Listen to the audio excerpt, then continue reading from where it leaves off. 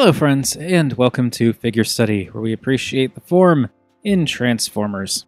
Today I'm taking a look at Studio Series Optimus Prime, mostly just to get it out of the way. I'm not a huge fan of this figure. There is a reason that I got it, and I'll go over that in robot mode, but yeah. Not a huge fan, especially since I already have Movie Masterpiece Prime, which is just a categorically better figure, but then it's also categorically more expensive. But yeah, I'm not really into this, but again, I will explain why in robot mode. The truck is kinda small, which will, again, in size comparisons, we'll get to that later. I think what bothers me more than anything is the muted color tones, which I went into briefly when I was talking about Studio Series Ironhide.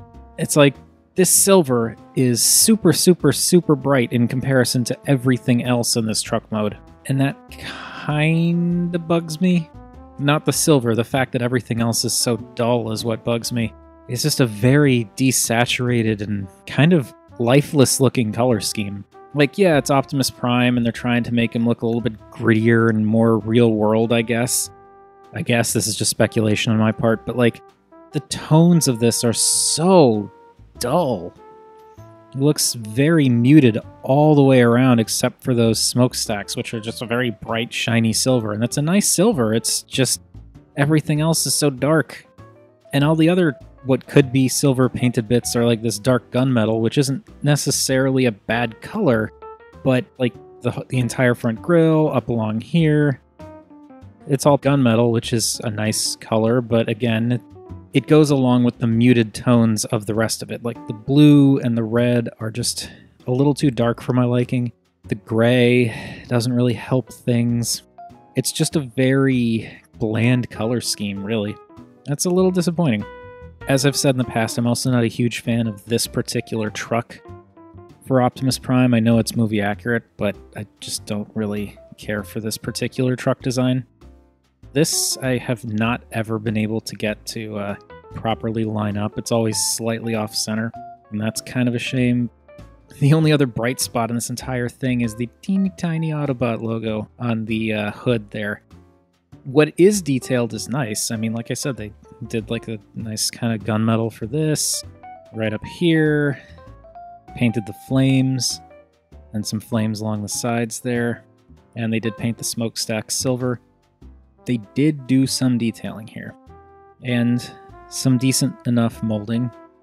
One thing that I was noticing when I was looking at this actually before doing the video is the fact that this little red bit here that's part of a hinge for the transformation actually has the rivets and lights that are molded along this panel continuing on into that.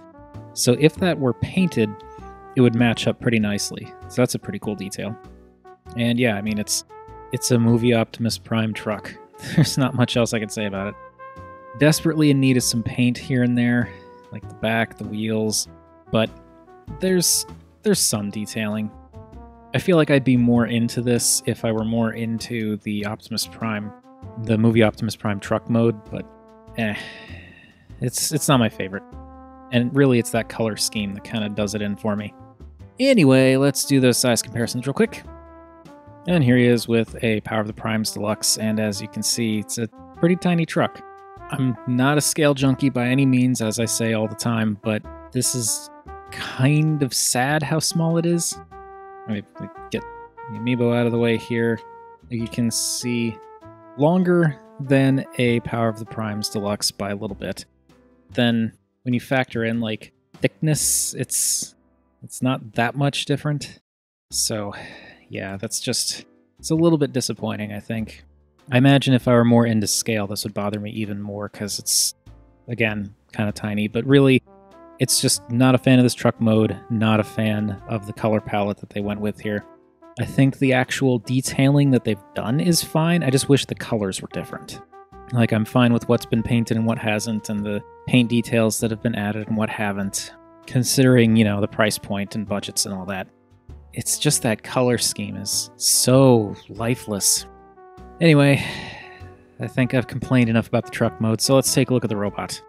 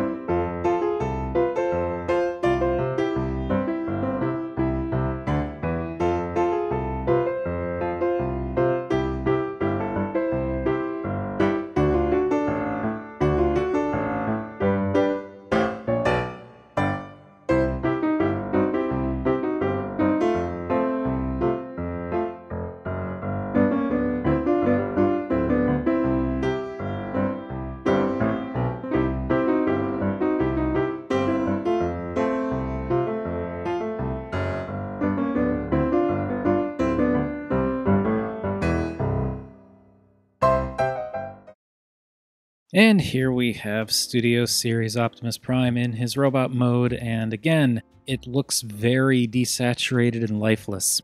The detailing here is nice, and we'll look at it a little bit more closely in a second, but this color scheme is just so toned down, and I just wish things were a little bit brighter. Like either having the gray be a little bit lighter, or having the gray be a lot darker so that the red and blue appear lighter by contrast.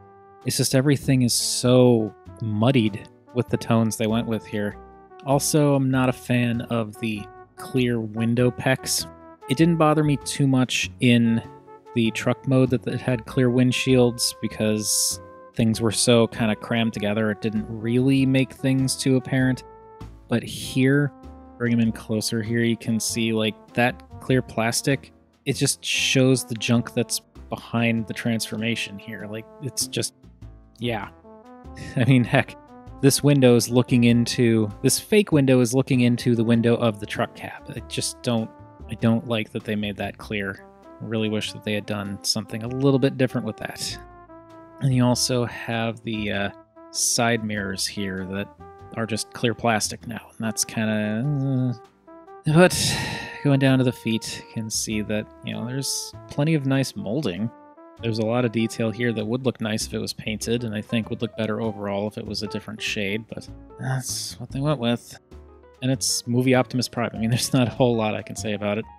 They do a decent enough job of, like, faking the chest area here. Or not chest, the stomach area here. I don't like the clear windows. I'm not a fan of this thing right in the center, but this doesn't bother me as much as the clear windows, because the clear windows really stand out. The arms have some nice detailing. These don't peg in. Like, I wish these pegged in somewhere else or stayed pegged in more solidly, but they really don't like staying in on mine. But, molding's nice. I can give it that. The face is a nice enough face. My problem with this is the paint that they used. It's too dark. That gunmetal for the face is way too dark. I am not exaggerating when I say that I actually didn't realize that Optimus Prime had his face mask on until just now, because this is the first time I'm really getting a close-up look of the face. And looking at it from a distance, it's just a dark gray mess. There's barely anything there. You can barely even make out his eyes. And when you've got this dull blue with the dull blue plastic behind it, and then that gray, it's just a dark mess. I just really wish that they bumped up the contrast here. Either made the blues and reds lighter or made the grays a lot darker. Except there, that is still too freaking dark. Oh, let's move him back here for size comparisons. But before doing the size comparisons, I want to say the reason that I actually got this figure, despite not actually caring for it very much, is, there's two reasons. Stand up straight. There we go. It's two reasons. The first one being, I actually think the transformation on this guy is fun. I like the transformation. It sort of reminds me of Evasion Mode Prime, although I've never actually owned Evasion Mode Prime, so technically it reminds me of the Wei Zhang oversized Evasion Mode Optimus Prime. But I like the transformation on that. This reminds me a lot of that. It also seems similar to the Transformers Prime First Edition Optimus Prime, which is a figure I always wanted to get my hands on, and the transformation looked neat, but I just never got around to it. So this kind of seems to borrow from both of those, and it makes for a fun transformation. I have fun with the transformation, but I don't really care for the figure's aesthetics itself. I think, like I said, the colors are way too muted. In the truck mode, it's got the same kind of color problem, and even my non-caring about scale self thinks it's a little too small. The other reason why I got this was because I was watching a video on this guy by Caked Up, and Caked Up made mention of the fact that there is apparently a rumor going around, which as far as I know is still just an unsubstantiated rumor, but a rumor that they might be doing a Studio Series Jetfire with the intention of having him combine with Studio Series Prime here. That could be completely false. Chances are it probably is, but I was tempted enough by the idea of having a Jetfire Prime combo for Studio Series figures that I was just like, you know what, screw it. They had him in target when I was walking around, and it's kind of an impulse thing, so fine. If Jetfire never comes out, then I'll probably get rid of this guy. Well, probably nothing. If Jetfire doesn't come out, I'm definitely getting rid of this guy, but I'm going to be hanging on to him for now, just in the event that they do end up releasing a Studio Series Jetfire. Anyway, for size comparisons, here he is with a Power of the Primes Deluxe, and he's definitely tall. I mean, I will give it this, aside from the enjoyable transformation and that rumor of the Jetfire thing. That tiny truck opens up into a fairly big robot, all things considered. So that's pretty cool. And what the heck, I recently reorganized my collection, so my Optimus Prime shelf is closer, hence now it is within easy reach, so I can spontaneously decide to do this comparison. So let's readjust the camera here so we can see there is Studio Series Prime next to, not Movie Masterpiece Prime, this is actually the Legendary Toys LT02 knockoff version of Movie Masterpiece Prime, which is basically the same figure with a better paint scheme, better colors, and better engineering. It's actually interesting because this is the same model of Prime in terms of like the design. Like, he's got the chest windows, he's got the kind of blue love handles thing, all that stuff going on. And you can see just how much better this figure pops. I mean, I totally understand that this and this, it's kind of an unfair comparison, especially when you consider price point. But just look at the general color selection here. And the blues and reds on this guy were actually darker than the blues and reds on the official Movie Masterpiece. So just imagine if these blues and reds were that color. And imagine that those grays are a little bit lighter. I feel like this, with this color scheme, would look a lot better. But yeah, I just, I hate to be so negative about it, but I'm just not super into Studio Series Prime. He's just a little bit too kind of muddled for me. And I mean, it's, if the Jetfire thing turns out to be true, I think that could be really cool. Part of me is tempted to do some paint work on this guy, but I just wish they had done things a little bit differently. But anyway, I think that's enough carrying on about how disappointed I am with this figure. What do you all think of Studio Series Prime? I'm pretty sure I'm not alone in thinking that that transformation is legitimately enjoyable, but I am curious how everyone else feels about the paint scheme, color choices, and the fact that it does seem a little bit strange to put this particular version of Prime out so quickly after the Movie Masterpiece version came out. Because again, they're the same exact Prime in terms of design for the character. I feel like maybe they should have gone with a different movie version of this guy, but then I suppose how many other choices would they really have had? Because they couldn't really do Last Night, because the Last Night Voyager just came out, like less than a year ago? I don't know what goes on in Hasbro's meetings, but I feel like this guy would have been a lot better if he had come out sooner, like a year or two before this. But as it is, just a little bit of a shame. I'm getting off track. I'm supposed to be asking you all what you think. Has anyone else heard the rumor about the Studio Series Jetfire, and how much weight would you give that? I mean, it's a rumor. I'm not inclined to think that it's true because I don't want to be disappointed, so I'm sort of assuming that it's just a rumor and it probably won't end up coming out, and then I'll just be a little disappointed and I'll get rid of this guy, but it'd be really nice if it did actually happen. And I know I've asked this before in other Studio Series videos, but in terms of other characters from the movies, who do you think you'd like to see make a Studio Series appearance? I'm actually kind of curious to see if they could bring back any of the Constructicons, because I know they did Rampage wrong, technically, because he's not supposed to have legs.